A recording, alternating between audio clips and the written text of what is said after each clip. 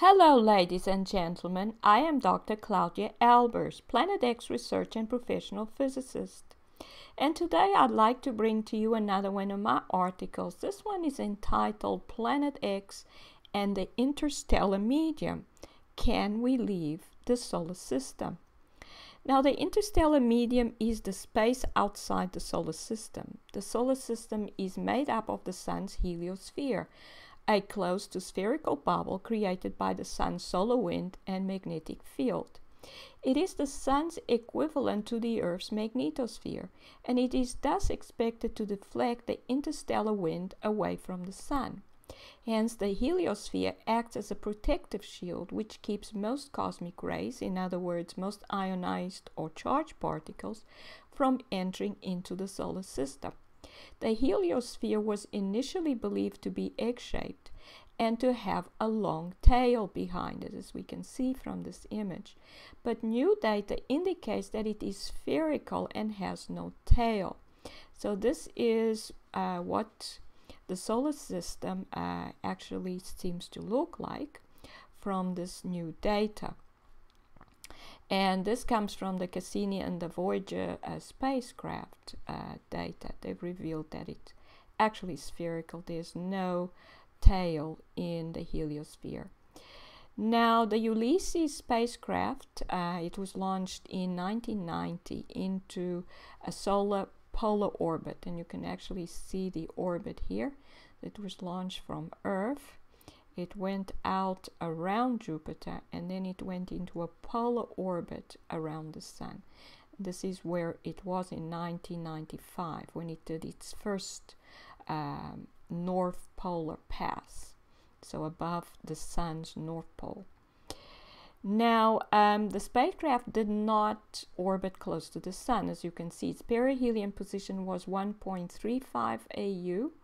So there, a little further than Earth's orbit, and the aphelion position was 5.4 AU, so a little further than Jupiter, because Jupiter's average orbital distance is 5.2 AU. In fact, the spacecraft flew close to Jupiter in 1992. There it is. Now, Ulysses was also used to study the interstellar medium by detecting interstellar dust and neutral helium that had come into the solar system from outside. So initially, it was designed to study the sun at all latitudes, so above and below the sun's poles. But it was also used to study the interstellar medium. And the data showed that there was 30 times more interstellar dust coming into the solar system than expected. And I'll talk about that a little more later. But by 2005, Ulysses data had indicated that the solar system was moving through a warm, tenuous cloud of interstellar dust and gas. This cloud was believed to be one of several that make up the local galactic environment through which the sun is moving. The temperature of this cloud was determined to be 6,300 Kelvin. This is not, however, a temperature that would be measured with a thermometer. This temperature is determined by averaging the speed of particles in the cloud of gas, and is thus a measure of the heat energy contained in the particles. The local interstellar medium had been studied between 1987 and 2011 through optical and UV line absorption in the light of nearby stars, and thus as far out as 78 light years. These studies showed that the interstellar medium was made up of roughly equal amounts of neutral and ionized gas, which indicated that it was warm, of low density, and partially ionized. In other words, the Ulysses data seemed to agree with these studies, which indicated that the interstellar medium was warm and not hot. Now, the IBX which stands for Interstellar Boundary Explorer, spacecraft was launched in 2008 into an Earth orbit and was designed to study the interaction between the solar wind and the interstellar wind, and therefore the boundary between the solar system and interstellar space. And the data showed by 2015 that the interstellar solar wind was much hotter than what the Ulysses data had indicated. The IBEX data suggested a temperature of 7,500 Kelvin, which would make the local interstellar cloud hot rather than warm, as the Ulysses data had suggested. This means that the interstellar medium either became hotter between 2005, when the Ulysses data was analyzed and the temperature calculated, and 2015, when the IBEX data was analyzed, or it may have been much hotter than predicted in the first place. I think that since the UV measurements agreed with the Ulysses data, indicating that it was just warm up to 2011, that the temperature of the interstellar medium at the boundary between it and the solar system has recently increased from warm to hot. So where would this heat come from? Well, we know that there are a huge number of Planet X system objects in the solar system, as large numbers have been found in the sun's corona. And you may look at Article 321 entitled Huge Planet X Star in the Inner Solar System, and Article 333 entitled Huge Numbers of Planet X System Objects in Chronograph Images. And this is one of these objects, which I call stellar cores. They are dead or energy depleted stars. They have invaded our solar system. They are attracted to the sun, and they are only found in the sun's corona. This one is obviously much larger than the sun. As you can see, the size of the sun is indicated by the white circle on the occulter. This is a LASCO C2 image from 2014, and this was sent to me by R. Weinsteiger. As you can see, the object has to be very close to the sun, because we can see the sun reacting to its presence, and part of this plasma that is issuing from the sun as a result of its reaction is actually on top of or in front of this object, indicating the object is extremely close to the sun. And it turned out to be actually 7 times larger than the sun. Now, these objects are basically dead stars and thus energy depleted. They therefore absorb energy from solar system objects, which results in heating and ionization in the contact region, in what I have named the Planet X effect, as I have detailed in Article 338 entitled The Planet X Effect, Heating and Ionization in Contact Regions. The Planet X effect rises as a result of particles emitting photon energy whenever they come into contact with matter, which is lower in energy. This means that heating would be expected to occur anywhere where the Planet X system of stellar cores makes contact with the solar system.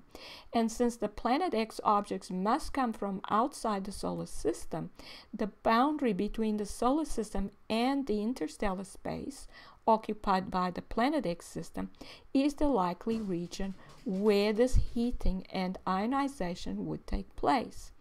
In addition, the recent increase in the temperature at the outer edge of the solar system indicates that larger numbers of objects and their debris have approached the outer edge of the solar system in the last few years.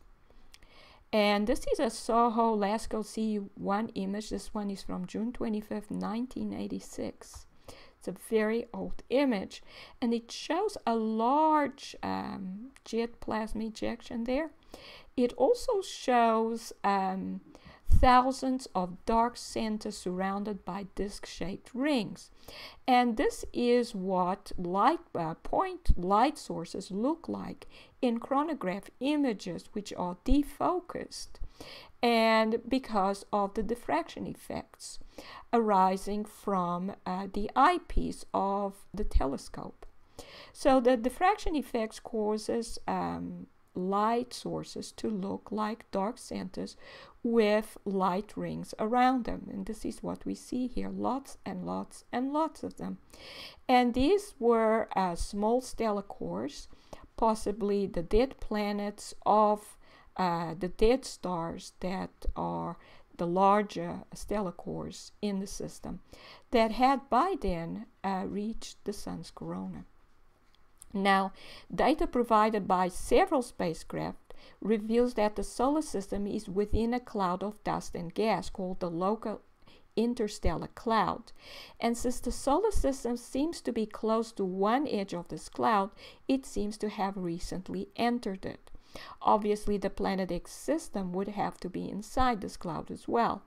As this cloud seems to be quite uniform, it is therefore possible that the Planet X system occupies the whole cloud, and that therefore the cloud is the Planet X system.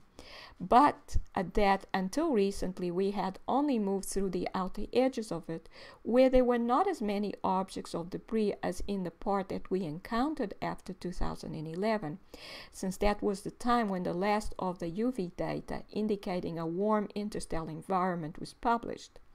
So it seems that between 2011 and 2015, we encountered a more densely populated part of the Planet X system, which must have caused many more larger objects and debris to enter the solar system and arrive at the sun's corona. And it also caused more stellar core matter to interact with the solar system at the boundary of the solar system, which then caused the boundary to heat up. This heat comes from the sun. It is transmitted through the solar system out to the edge. The heat does not come from the Planet X objects because they do not have energy to share. They are absorbers of energy. However, this also suggests that the Planet X objects will not just come straight through the solar system boundary, but will remain outside at the boundary for some time, absorbing as much energy as they can from the boundary, and only after some time will they penetrate and start making their way towards the sun. It is also possible that the comets are part of this system, since comets have to also come from outside the solar system. Now, the local interstellar cloud is 30 light years across and thus nearly 20,000 times larger than the solar system. This would then suggest that the stellar cores that are now found in the sun's corona are only a small percentage of the total number of objects in the Planet X system, and that these objects will continue to come in as time passes. In addition, this would mean that the solar system is surrounded on all sides by the Planet X system, which would make leaving the solar system an extremely hazardous affair. In addition, these objects' extreme low gravity as a result of their low energy status makes it impossible to navigate the system with electrogravitic or anti-gravity drives. The dust and debris surrounding the objects will also make journeying out beyond the edge of the solar system hazardous, even with conventional fuel drives, which would make the journey extremely long as well. In addition, there are no living systems inside the Planet X system. They are all dead. Any living systems would have had its energy depleted by the rest of the system a long time ago. And you may look at Article 244 entitled The Planet X System, Destroyer of Star Systems for more details. And here you see one of these objects, one of the stellar cores in the sun's corona. As you can see, the object is striped, and this is because it's an old star or a brown dwarf. And it's there's a tail of material behind it. That's because these objects absorb material from the sun's corona. They often acquire new atmosphere which comes from the sun, and then they start emitting light from that newly acquired atmosphere. Now, the Voyager spacecraft were launched in 1977 and were designed to explore the outer reaches of the solar system and beyond. The Voyager spacecraft had by 2009 reached the outer bounds of the heliosphere, and analysis of its data in 2009 indicated that the interstellar space just outside the solar system had an unexpectedly strong magnetic field, which was tilted by 20 to 30 degrees from the interstellar medium flow direction. The magnetic field was twice as strong as expected. This correlates with the fact that the Planet X objects or stellar cores have high magnetic fields. These objects are all over the galaxy and are known as brown dwarfs. However, brown dwarfs are actually old or dying stars, not substellar objects. And you may look at Article 317 entitled Planet X System, Brown and Black Dwarfs with High Magnetic Field for more details. The objects lose their gravitational fields and electric fields as they age, but retain most of the magnetic field strength they have had as living stars.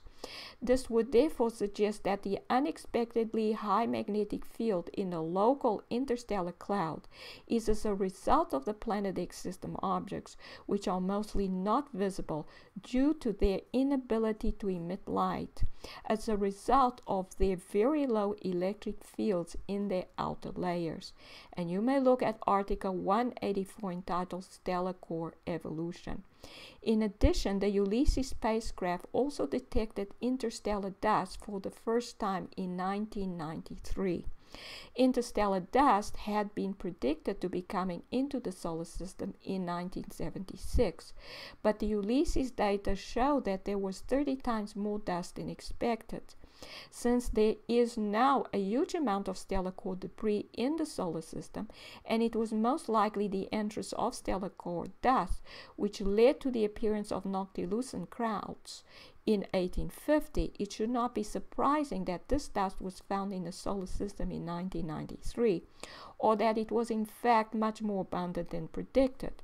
And you may look at Article 146 entitled Planet X System, Time of Arrival, and Article 272 entitled Noctilucent Clouds and Planet X Debris in the Earth's Atmosphere. It is of course likely that the amount of stellar core dust coming from the Planet X system will continue to increase. Then the fact that this dust comes from different directions also indicates that the Planet X system surrounds the solar system on all sides. In conclusion, data from various spacecraft, namely Ulysses, Voyager, and Ibex, suggest that the Planet X system has surrounded the solar system and that the system is much larger than the solar system. This has resulted in the region of contact, the boundary of the solar system with space outside it, reaching higher temperatures than expected, and has resulted in a huge amount of interstellar dust, which is really stellar core dust filling our solar system. We seem to have entered a more densely part of the system between 2011 and 2015. In addition, the Planet X system may be as large as the whole interstellar cloud that the whole solar system finds itself inside of.